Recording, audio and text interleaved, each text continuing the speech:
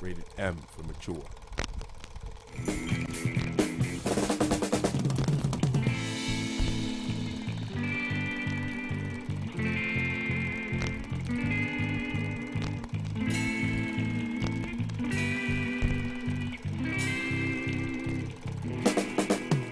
Gamers are gamers. It doesn't matter where you come from.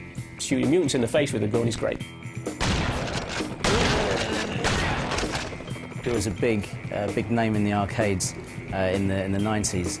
I must admit, went up to the Trocadero with a big bag full of money and just pumped coins into it until we found out all the really cool bits. The things I liked about the previous ones were the character designs, and I loved the fact each of their characters had like a name to it. They weren't losing track of what they were trying to be about. They were about shooting, and they varied up the shooting, what you were shooting, how they basically kept the player constantly engaged.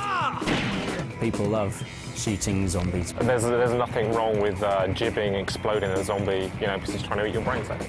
On the one hand, you don't want to offend the fans of the series who come to it expecting certain traditions.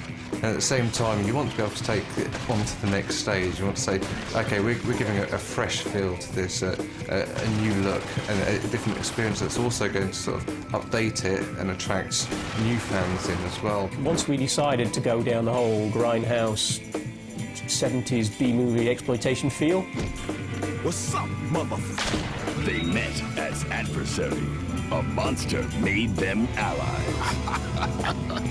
It just felt right. So we just wanted to do a kind of different spin on it, making it a bit more contemporary and interesting, and just kind of give it a cultural hook.